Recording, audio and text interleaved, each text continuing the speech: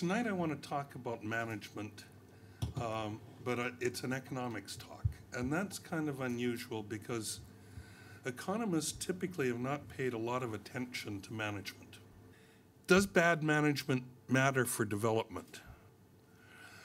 And then the question of why are so many Indian companies apparently badly managed and what might be done about it? I'll tell you how we got it, but we ended up with 28 plants owned by 17 large firms that make cotton fabric in the Mumbai area. So these are weaving companies.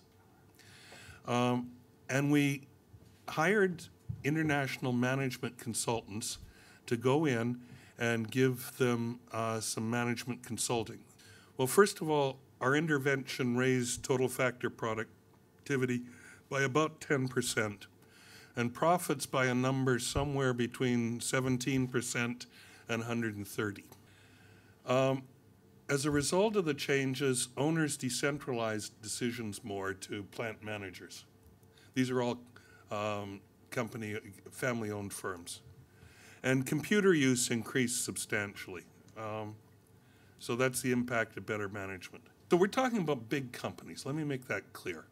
You can see they're 2- and 3-story buildings, and they operate 24 hours a day, 7 days a week, 365 days a year, just about. These plants were unmitigated messes. They're worse than my office. The plant floors were a mess, too.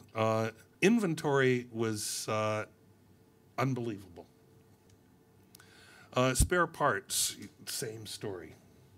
Stuff just lying around. They don't know what they've got, where it is. So it used to be that because of the poor quality, they were spending 20% of their wage bill on repairs, trying to repair flaws in the cloth or clean it up or cut it out or whatever.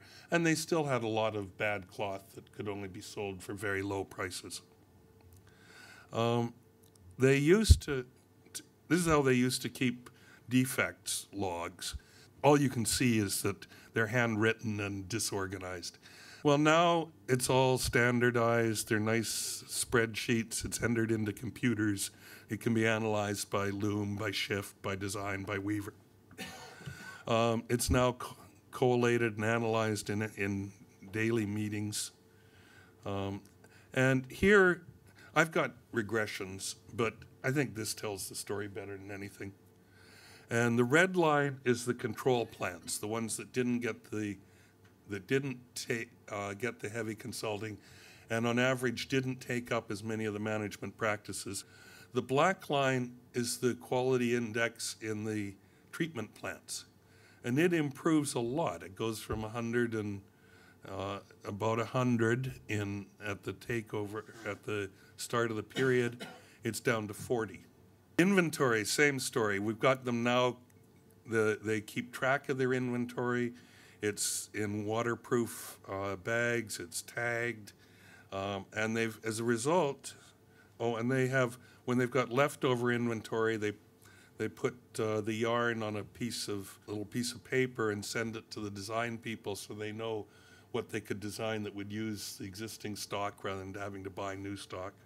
We brought in some basic, very simple things like if there's something wrong with your machine, put a tag on it so that the repair people know to do something about it rather than just going home for the night and leaving it. They sorted out all their parts and spares and whatnot. Instead of the rough handwritten loose pieces of paper that it's all standardized. No fun at all, and again, 3 stars. So productivity increased about 10%, and we would expect much larger long-run impact because there's been basically no change in their business mix, no change in their capital stock. And it's usually the case that the owner is making all the important decisions, any decision with any financial impact, because they don't trust outsiders. And what's more, they haven't got the information to know if they're being cheated. Remember, they weren't collecting this data, so they didn't really know if they were being cheated. So That means that they tend to make all the decisions themselves, the top management. When management improves, as it has here, you can figure out better if you're being cheated, so you should see more decentralization. So what we found was decentralization did increase. The right-hand dots are all treatment firms, the left-hand dots are almost all control firms. So if you can increase your profits by something between 16% and 130%, and it's doing things as cheap as what we were talking about, okay? This wasn't, there was minimal investment required for any of these changes. Why on earth didn't it happen long ago? The answer is largely they didn't know. They weren't aware of the practice. They'd never heard of keeping track of downtime and figuring out why it was occurring. Another 30% came from basically the managers had heard about it, but they miscalculated how effective it would be in their firms.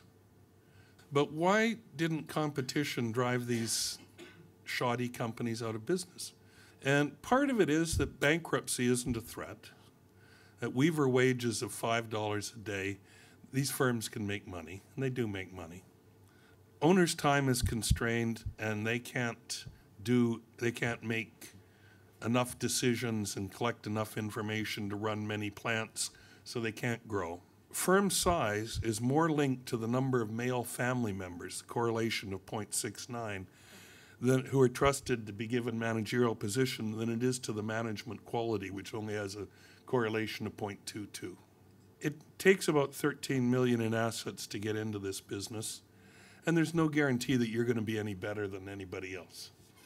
Firms in developing countries often have very poor management, which lowers their productivity. Lack of information and limited CEO ability and some element of procrastination are part of it.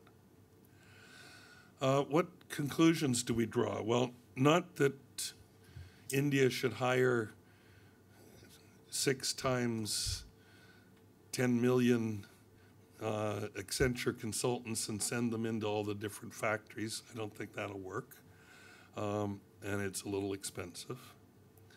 I think encouraging product market competition, encouraging foreign multinationals who are typically well managed would help.